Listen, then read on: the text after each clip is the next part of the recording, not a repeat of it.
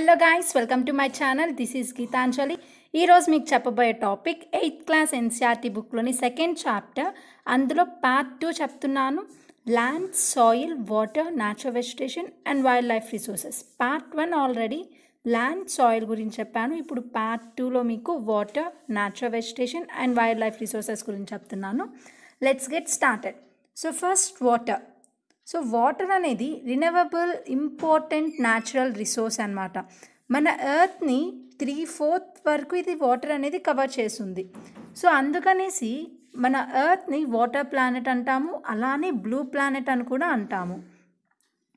And ocean water is saline and not fit for consumption, whereas fresh water accounts for only 2.7% of the total water available.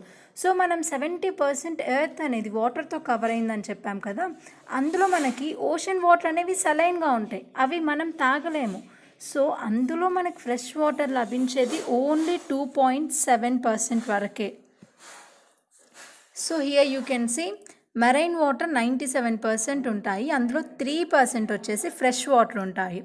And ఈ 3%లో కూడా మనకి 69% వరకు గ్లాసియర్స్గానే ఉంటాయి, మనం వీటిని use చేసుకోలేము. అండ్ 30% వరకు ground water and 1% river, lake etcetera. So మనకి ఈ 1%ఏ మనం ఇప్పుడు యూజ్ చేసుకుంటున్నాం అన్నమాట. సో టోటల్ మన ఎర్త్ అనేది 29% వరకు ల్యాండ్, 71% వరకు వాటర్. ఈ 71%లో 3% ఫ్రెష్ వాటర్, ఆ 3%లో కూడా మనము 1%ఏ యూజ్ చేస్తాము.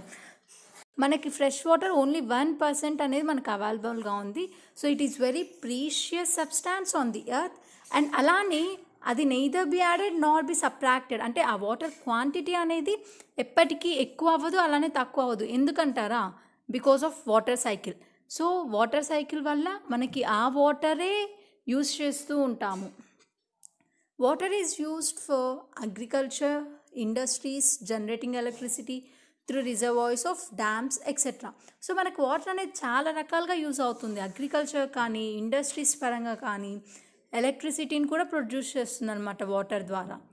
అండ్ అలానే మనకి వాటర్ షార్టేజ్కి మెయిన్ ప్రాబ్లం వచ్చేసి ఏంటంటే, పాపులేషన్ ఇంక్రీజ్ అయ్యే కొద్దీ వాళ్ళ యొక్క డిమాండ్స్ కూడా ఇంక్రీజ్ అయిపోతున్నాయి. సో దీనివల్ల ఏమవుతుందంటే వాటర్ పొల్యూషన్ ఎక్కువ అయిపోతూ ఉంది. అండ్ వాళ్ళు ఎక్కువగా food, cash crops, increasing urbanisation and rising standards of living. So వీటి వల్ల వాటర్ కన్సంప్షన్ ఎక్కువ అయిపోతుంది, దాంతోపాటు పొల్యూషన్ కూడా అయిపోతుంది. సో అందుకని మనం అందరం వాటర్ షార్టేజ్ని ఎదుర్కొంటున్నాం అన్నమాట. So problems of water availability.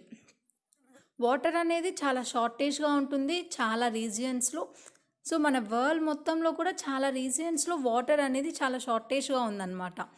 ఇవన్నీ ఎందుకు జరుగుతున్నాయంటే సీజన్ వేరియేషన్ వల్ల, లేకపోతే annual precipitation, or else the scarcity is caused due to the exploitation and contamination of water.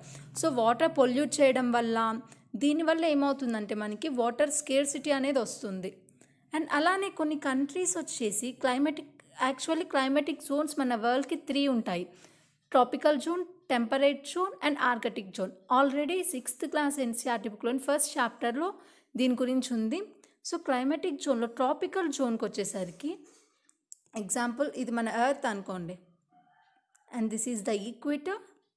So first ఈ లేయరు ట్రాపికల్ జోన్ అనమాట. సో ఈ రెండు కలిపితే మనకి ట్రాపికల్ జోన్ వస్తుంది. నెక్స్ట్ ఇక్కడి నుంచి ఇక్కడికి, సో ఇది అండ్ ఇది, దీన్ని టెంపరేట్ జోన్ అంటాము. అండ్ నెక్స్ట్ వన్ వచ్చేసి నార్త్ పోల్ దగ్గర ఉండేది, సౌత్ పోల్ దగ్గర ఉండేది, దీన్ని ఆర్కటిక్ రీజియన్ అంటాము. సో మనము ట్రాపికల్ జోన్తో కంపేర్ చేసుకుంటే టెంపరేట్ జోన్లో వాటర్ అవైలబిలిటీ ఎక్కువ ఉంటుంది. అది ఇక్కడ చెప్తున్నారు అనమాట. ఏ కంట్రీస్ అయితే మనకి టెంపరేట్ జోన్లో ఉంటాయో వాటికి అవైలబిలిటీ ఎక్కువ ఉంటుంది, అలానే ఆర్కటిక్ జోన్ ఇంకా ఎక్కువ ఉంటాయన్నమాట. అండ్ సో ఈ వాటర్ షార్టేజ్ని మనం ఓవర్కమ్ చేయాలంటే మనందరం కొన్ని కన్జర్వేటివ్ మెథడ్స్ని యూజ్ చేయాలి. సో ఆ మెథడ్స్ వచ్చేసి ఏంటంటే, వాటర్ అనేది రినవబుల్ రిసోర్సెస్, అలానే ఎక్కువగా యూజ్ చేస్తూ ఉండకూడదు. ఓవర్ యూజ్ చేస్తే మనకి పొల్యూట్ అయిపోతుంది, దీనివల్ల మన వాటర్ షార్టేజ్ అనేది కూడా వస్తుంది. అండ్ అలానే sewage, agriculture, chemicals and industrial waste pollute the water with nitrates, metals and pesticides. So మనము అగ్రికల్చర్కి పెస్టిసైడ్స్ యూజ్ చేస్తాము, ఫర్టిలైజర్స్. సో ఇవన్నీ మనం వాటర్ వేసినప్పుడు వాటర్లో కలిసి ఆ వాటర్ అనేది కూడా మనకి పొల్యూట్ అయిపోతుంది. అదే అలానే ఇండస్ట్రీస్ నుంచి వచ్చే వేస్ట్ వాటర్ అవన్నీ మిగతా వాటర్ అన్నిటిని పొల్యూట్ చేస్తుంది అనమాట. సో దాన్ని మనం తగ్గించుకోవాలి. అలానే forest and other vegetation covers slow the surface run of and రీప్లెనిష్ under ground water. అంటే ఏంటంటే ఇక్కడ ఫారెస్ట్ కానీ ఎక్కువ ట్రీస్ కానీ ఇలా పెంచడం వల్ల ఏమవుతుందంటే స్లోప్ ఏరియాస్లో ఈ ట్రీస్ అలా ఉంటే వాటర్ ఫ్లో అనేది స్లో డౌన్ చేస్తుంది. దీనివల్ల ఏమవుతుందంటే స్లోగా వెళ్ళడం వల్ల కింద గ్రౌండ్లోకి వాటర్ అనేది పెనిట్రేట్ అవుతాయి. దీనివల్ల గ్రౌండ్ వాటర్ లెవెల్ కూడా ఇంక్రీజ్ అవుతుంది. సో అందుకనేసి మనము ట్రీస్ని ఎక్కువగా పెంచాలి. And water harvesting methods can also be used to save surface runoff. Water harvesting methods మనకు చాలా ఉన్నాయి. ఎగ్జాంపుల్ రూఫ్ టాప్లో అంటే మన ఇంటి పైన వర్షం పడినప్పుడు ఒక పైప్ కనెక్ట్ చేసుకొని అది ఒక ట్యాంక్లో వాటర్ అనేది వచ్చేటట్టు చూసుకోవాలన్నమాట. ఆ ట్యాంక్లో మనం ఫిల్టరేట్ అవన్నీ పెట్టుకోవచ్చు. సో దాని ద్వారా మనము వాటర్ని రీయూజ్ చేస్తాము. సో అందరూ వాటర్ హార్వెస్టింగ్ మెథడ్స్ని యూజ్ చేయాలి. అలానే canals used for irrigation should be properly checked for water losses through seepage and evaporation. So ఈ కెనాల్స్ నుంచి వాటర్ లీకేజ్ అవ్వకుండా చూసుకుంటూ ఉండాలి మనము. అలానే rain water harvesting is also a process of collecting rain water from roof tops and directing it to an appropriate location wear it is stored for future use. ఇందాక చెప్పాను కదా, rain water harvesting అంటే roof top పైన ఉండే వాటర్ని మనం conserve చేసుకోవాలి. So అది మళ్ళీ మనము ఫ్యూచర్ యూస్కి కూడా చాలా యూజ్ అవుతుంది. నెక్స్ట్ వచ్చేసి మనకి natural vegetation and wild life. So ఇప్పటిదాకా వాటర్ ఎంత పర్సెంట్లో ఉంది, దానివల్ల యూజెస్ ఏంటి, అవి ఎలా కన్సర్వ్ చేయాలో చూసాము. ఇప్పుడు నెక్స్ట్ వచ్చేసి natural vegetation and wild life. Natural vegetation and wild life ఇవి మనకి బయోస్పియర్లోనే కనపడుతుంది అనమాట. అసలు బయోస్పియర్ అంటే ఏంటి? బయోస్పియర్ అంటే బయో అంటే లైఫ్ గ్రీక్లో. సో లైఫ్ ఎగ్జిస్ట్ అయ్యేదాన్ని బయోస్పియర్ అంటాము. సో బయోస్పియర్లో మనకి మెయిన్గా 3 ఉంటాయన్నమాట. ఈ 3 స్పియర్స్ కలిపితే వచ్చేదే బయోస్పియర్ అంటాము.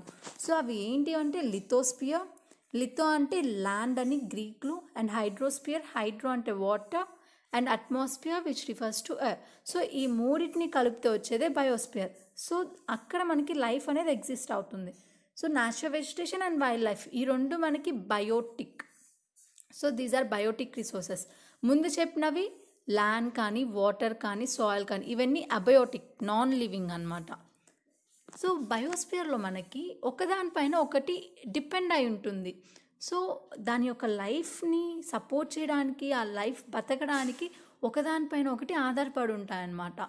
సో ఈ సిస్టమ్ని మనం ఎకో సిస్టమ్ అంటాము.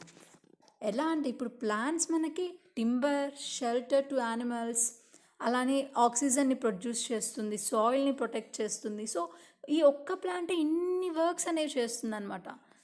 అందుకని ప్లాంట్స్ని మనము ఎక్కువగా నాటాలి. సో ప్లాంట్స్ అది ప్రైమరీ ఆబ్జెక్ట్, అంటే అది ప్లాంట్స్ అనేవి దేని మీద డిపెండ్ అవ్వవు అనమాట. Only sunlight and carbon dioxide and some water. So వీటి మీదే ఉంటుంది అది ప్లాంట్స్ అనేది డిపెండ్ అయ్యేది. కానీ దానివల్ల మనకి చాలా యూజెస్ అనేవి వస్తాయి.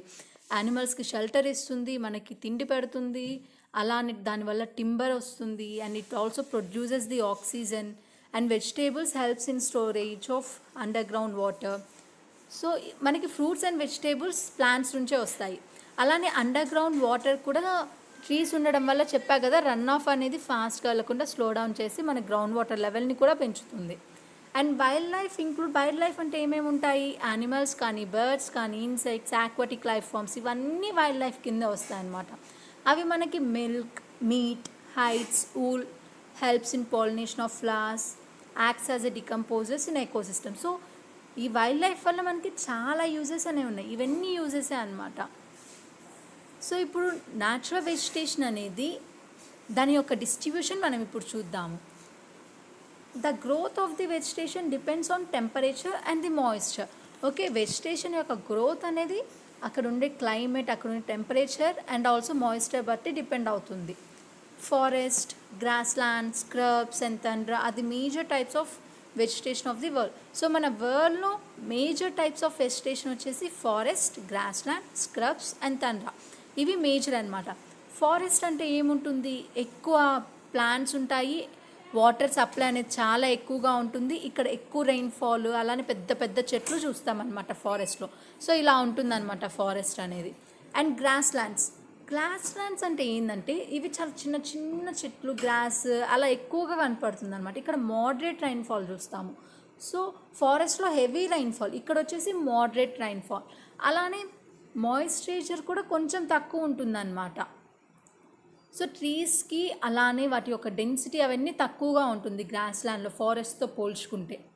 సో ఇక్కడ చూడొచ్చు మీరు, గ్రాస్ ల్యాండ్ అంటే దీన్ని గ్రాస్ ల్యాండ్ అంటాము. సో చిన్న చిన్న చెట్లు, చాలా తక్కువ మాయిశ్చర్, చాలా తక్కువ డెన్సిటీతో ఉంటాయి ట్రీస్ కూడా. అండ్ నెక్స్ట్ వెజిటేషన్ వచ్చేసి థ్రానీ shrubs అండ్ స్క్రబ్స్. సో ఇవి చాలా డ్రై ఏరియాలో పెరుగుతాయి విత్ లో రైన్ఫాల్ అనమాట. ఇక్కడ మనకి ఈ ప్లాంట్స్కి ఏంటంటే చాలా డీప్ రూట్స్ ఉంటాయి. అలానే లీవ్స్తో వాటికి థ్రానీ సబ్స్టాన్సెస్ అంటే ముళ్ళులు కూడా ఉంటాయి అన్నమాట. అండ్ అలానే వ్యాక్సీ సర్ఫేస్ ఉంటుంది. దీనివల్ల ఏమవుతుందంటే ట్రాన్స్పిరేషన్లో ట్రీస్ నుంచి ఎక్కువ వాటర్ అనేవి ఎవాపరేట్ అవ్వలేదన్నమాట. సో దాని ద్వారా అవి హెల్తీగా ఉంటాయి. సో ఇవి shrub ఏరియా, థ్రానీ shrubs ఏరియా ఇలా ఉంటుంది. నెక్స్ట్ టర్న్రా వెజిటేషన్ అనేది కోల్డ్ పోలార్ రీజియన్స్లోనే ఎక్కువ చూస్తామంటే north and south రీజియన్స్లోనే, ఆర్కటిక్, Antarctic mainly అక్కడ చూస్తామన్నమాట. ఆ రేంజెస్లో కెనడా కానీ రష్యా కానీ. సో అక్కడ మనం టండ్రా వెజిటేషన్ని ఎక్కువగా చూస్తాము. అక్కడ ఎలా ఉంటుందంటే టండ్రా వెజిటేషన్ని మనం అప్లాండ్ అని కూడా అంటాము.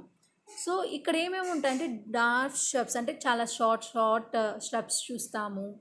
Sedges, grasses, masses, lychees. So ఇవన్నీ మనం కనపడుతుంది అనమాట. సో ఇక్కడ ఉంటాయి కదా ఇవి కానీ ట్రీస్ కానీ. సో ఇవన్నీ మనం టండ్రా రీజియన్లో చూస్తాము. Next evergreen and deciduous forest. So ఇవేంటంటే ఎవర్గ్రీన్ ఫారెస్ట్లో ఏమవుతుందంటే మనకి సైమల్టేనియస్గా లీవ్స్ అనేవి ఒకేసారి సీజన్ బట్టి ఫాల్ అవ్వవు అనమాట. They do not shed there leaves simultaneously in any season of the year. కానీ డెసిడ్యుయస్ ఫారెస్ట్లో అలా కాదనమాట. డెసిడ్యుయస్ ఫారెస్ట్లో ఏమవుతుందంటే మనకి they shed there leaves in a particular season to conserve loss of moisture through transpiration.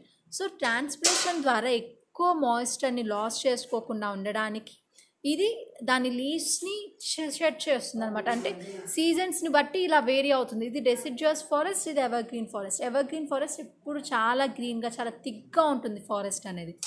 ఇది వచ్చేసి సీజన్ బట్టి దాని కలర్ కూడా చేంజ్ చేస్తూ ఉంటుంది, లీవ్స్ యొక్క కలర్. సో షెడ్ అయ్యేటప్పుడు ఇలా ఉంటాయన్నమాట.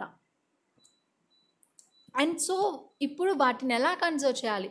Conservation of natural vegetation and wild life. So వాటి కన్జర్వేషన్ మెథడ్స్ చూస్తాము. Forest is our wealth. So forest ద్వారానే మనకి చాలా వస్తున్నాయి. టింబర్ కానీ, ట్రీస్ నుంచి వచ్చే ఫ్రూట్స్, వెజిటేషన్ చాలా అంటే చాలా ఉంటాయి ఫారెస్ట్ వల్ల uses. And plants gives shelter to the animals and together they maintain the ecosystem.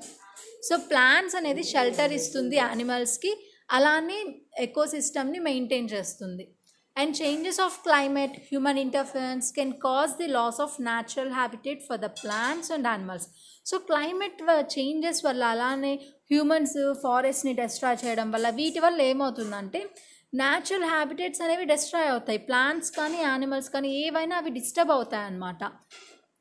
So మనము వాటిని అలా ఫారెస్ట్ని కట్ చేయడం కానీ, అసలు మొత్తం హ్యూమన్స్ వల్లే ఇవన్నీ జరుగుతాయి. క్లైమేట్ చేంజ్ కూడా హ్యూమన్స్ వల్లే, వాళ్ళు పొల్యూషన్ చేయడం వల్లే క్లైమేట్ అనేది చేంజ్ అవుతూ ఉంటుంది.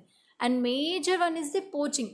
అంటే యానిమల్స్ని హంట్ చేయడము, వాటి స్కిన్ని, వాటి టీత్ని, సో అవన్నిటిని వాళ్ళు సేల్ చేసుకుంటూ ఉంటారు. సో పోచింగ్ కూడా చాలా తగ్గించాలి. దీనివల్ల ఏమవుతుందంటే చాలా స్పీసీస్ అనేవి ఎక్స్టింక్ట్ అయిపోతున్నాయి. సో ఇక్కడ యానిమల్స్లోంచి మనం ఏమేమి తీసుకుంటామంటే hide, skin, nails, teeth, horns, feathers. So ఇవన్నీ మనము యూజ్ చేస్తామన్నమాట. So to protect our natural vegetation and wild life, natural parks, wild life sanctuaries and biosphere reserves are made. So మనము మన న్యాచురల్ వెజిటేషన్ని ప్రొటెక్ట్ చేసుకోవడానికి national parks అని, wild life sanctuaries అని, biosphere reserves అని మనం అలా చేసుకున్నామంటే వాటిని ప్రొటెక్ట్ చేసుకోవడానికి. సో ఇక్కడ చూస్తున్నారు కదా, ఇది పోచింగ్. ఇక్కడ పెద్ద ఎలిఫాంట్ని చంపేసి అక్కడి నుంచి దంతం తీసుకుంటున్నారు వీళ్ళు. సో దీన్ని మనం అరికట్టాలన్నమాట. సో వాటినన్నిటిని మనము స్టాప్ చేసేయాలి. And due to indiscriminate killing several birds and animals have either become extinct are on the verge of extinction. So చెప్పాను కదా, వాటిని కిల్ చేయడము, వాటి నుంచి వచ్చే థింగ్స్ని, ఆర్గాన్స్ని తీసుకొని అమ్ముకుంటారు. దీనివల్ల ఏమవుతుందంటే అవి మరణించిపోతాయి. సో ఆ జాత్ అనేది మనకి ఉండదన్నమాట ఇంకా. సో అందుకని ఇది అందరికీ తెలియాలనేసి అవేర్నెస్ ప్రోగ్రామ్స్ అనేవి జరుపుతూ ఉండాలి. సోషల్ ఫారెస్ట్లీ, అలానే ఢిల్లీలో వన్ మహోత్సవ మోడీ చెప్పారు ఈ ప్రోగ్రామ్. సో ఇలాంటి అవేర్నెస్ ప్రోగ్రామ్స్ అన్నీ జనాలందరికీ తెలియచేస్తూ ఉండాలి. దీని ద్వారా వాళ్ళకి మన వెజిటేషన్ ఎలా ఉంది, న్యాచురల్ వెజిటేషన్ కానీ వైల్డ్ లైఫ్ కానీ ఎలా ఉంది అవన్నీ అందరికీ అర్థమవుతూ ఉంటుంది. And it is an ethical duty of every citizen to conserve plants and animals. So ప్రతి ఒక్కరు ప్లాంట్స్ని, యానిమల్స్ని కన్జర్వ్ చేస్తూ ఉండాలి. వాటి వల్ల మనకి చాలా యూజెస్ అనేవి ఉన్నాయి. సో ఇది 8th class NCERT బుక్లోని 2nd chapter finish అయిపోయింది, part 1 and part 2. So I think I have explained every topic. If you like my explanation, please hit the like button. For the more videos, subscribe to my channel. అలానే పక్కనున్న bell ఐకాన్ని tap చేయండి. ఏమైనా doubts ఉంటే comment బాక్స్లో comment చేయండి. Thank you for watching.